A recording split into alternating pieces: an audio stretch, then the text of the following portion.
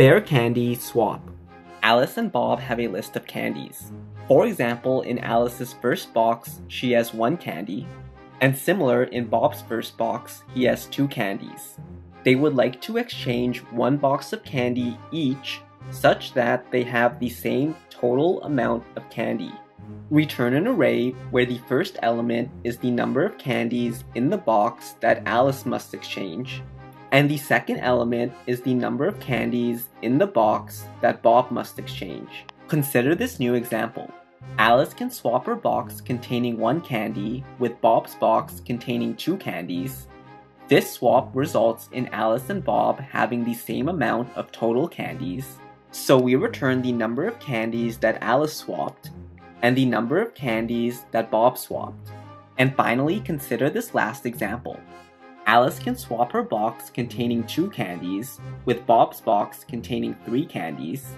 This swap results in Alice and Bob having the same amount of total candies, so we return the number of candies that Alice swapped and the number of candies that Bob swapped. We will solve this in O of the length of Alice and Bob's list. Consider this example.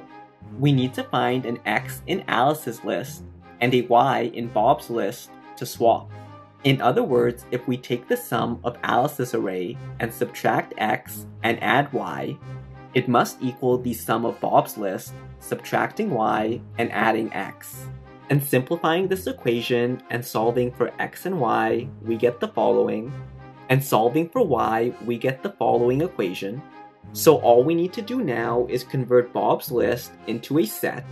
We can then iterate through Alice's list. We can fix X and calculate Y.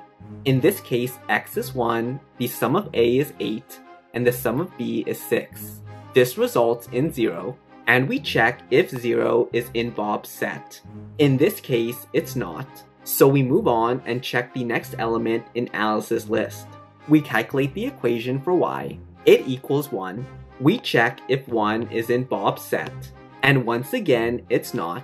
So we continue and check the next element in Alice's list. We calculate the equation for Y. It equals 4. And we check if 4 is in Bob's set. In this case, it is. And so finally, we found 2 numbers we need to swap to have the same number of total candies. And here's the code to do so. Please like and follow for more.